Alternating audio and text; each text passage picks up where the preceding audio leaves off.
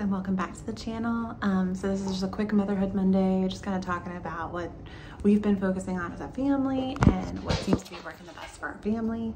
I've transitioned to becoming a stay-at-home mom, and I never realized how important not watching TV was. And I never really had this issue until being a stay-at-home mom 24/7. It's a very different world. So I know that nutrition coaching is definitely my focus, and I love that. But I am here for the motherhood part too, because that's what's important to me.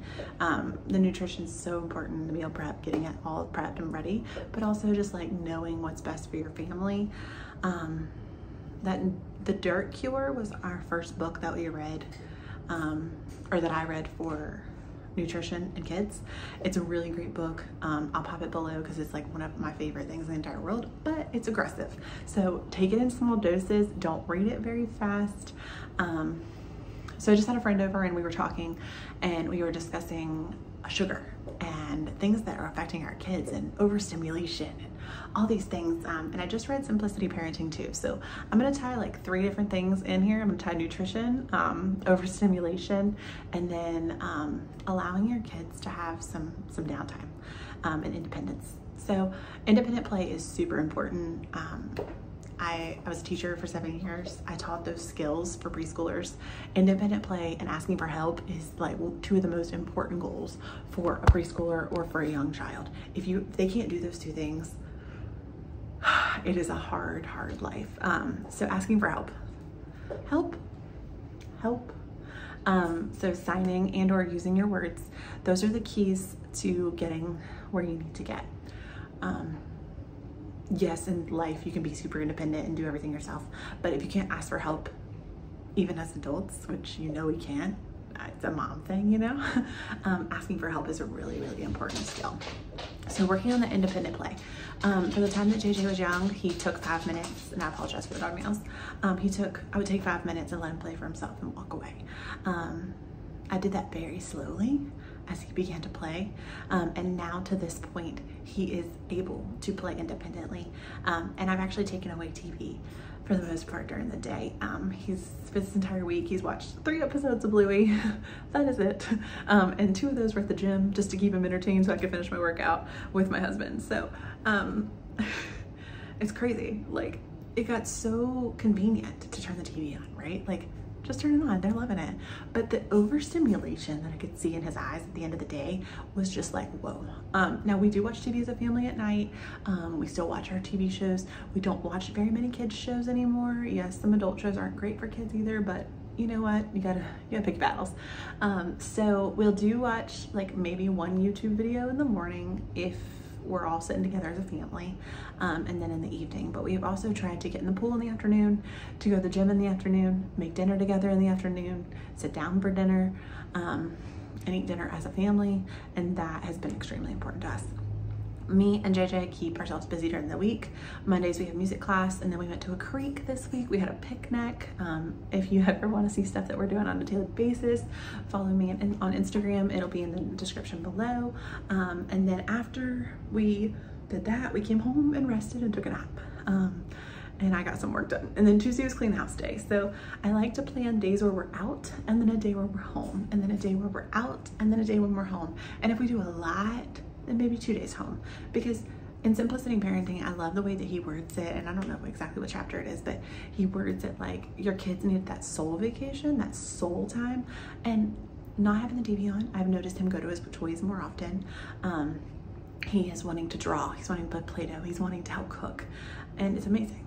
It's amazing. Now TV is helpful sometimes, and I'm not saying it's not.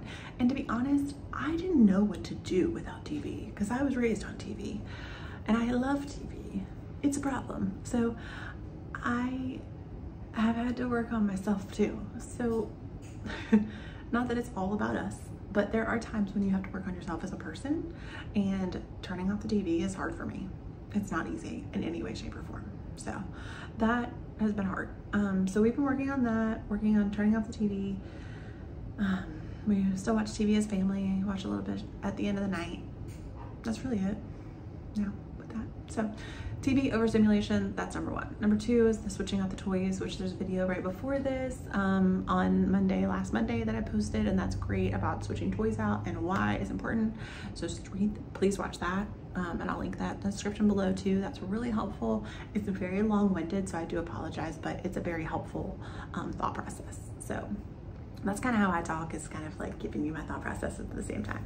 And the other thing is the food. So all that processed sugar, all that nice added sugar that they put in everything that makes you love the food, that is so bad for your kids, and you're gonna see it. So pay attention. If you give them Red 40, if you give them extra dyes, if you're giving them too much actual, like just plain sugar, we still use cane sugar. I still cook with sugar, a little bit of brown sugar here and there. Our cookies are made with sugar, but it's all sugar from home. It's also honey. So my son loves honey. He has honey in the mornings when I make my coffee. I do oat milk and honey and mix it with my frother and then throw it in my coffee. And he usually gets a scoop of honey. I try to watch the added sugar. I know that it's not perfect. I know that it's not the easiest thing to do. But if you can keep your kid to under 25 grams of added sugar, and yourself, your probiotic, your gut, the probiotics and prebiotics in your body will thank you. So that's the other thing, is just focusing on those things. So what you can control, and what in what season of your life that you can control things. I'm not gonna lie, the TV thing was really hard, and I wouldn't have done the TV thing if I was going back to work. Probably. Maybe not. I don't know. I can't tell you that actually, but the TV thing's hard. It's really, really hard. And the overstimulation is hard because you want your kids to have fun and be busy and enjoy it, but they also have to learn how to be bored and play independently and take a breath and work toward those things. But they also have to be social. So it's like you're in this weird pull, push, pull, push, pull, push. And like, what do you do? I actually Googled a few times what to do without TV, and that was really difficult for me. I didn't know how to start. So I just turned the TV off. Does he scream at me sometimes? Yeah. Is he upset about the TV being off? Definitely. Did he love Puppy Dog Pals and Puppy Dog Pals and Pupstruction and all the Disney movies? Yeah. But we're not giving it up completely. Just right now in this season of life, we can't be that stimulated all the time. And that goes with everything. So that overstimulation piece goes with that added sugar and those additives and things that you just don't really love in your body. Does my kid still eat goldfish? Yes, I am still gonna have him goldfish. Is he still gonna have a snack that's different at my in-laws or on the way to a trip? Sure.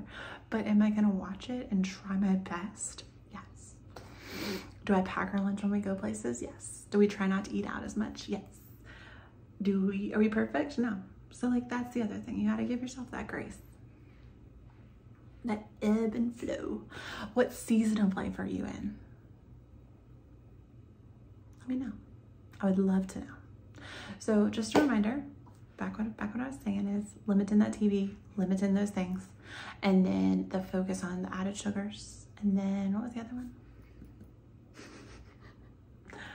My brain is gone.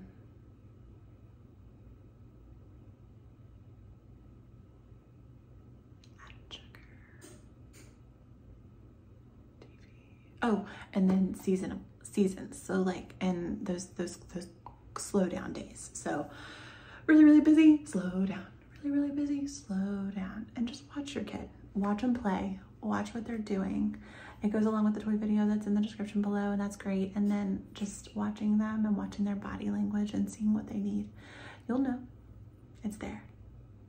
All right, my friends, I do apologize for some pauses. My brain is all jumbled. Thank you so much for watching today. I know this was a quick one, but I think sometimes it just helps to have a quick little snippet. If you need help with meal prep, things along those lines, please don't hesitate to ask questions. I would love to help you. I'm here. I'm a nutrition coach and a mama and a wife, and it's not an easy thing to do. So if you need help with those things, I'm here. Just click my Stan store below, and there's a few different options. So I hope to see you. If you need anything, I'm here. And follow on Insta, like, subscribe, do all the things. Thanks so much.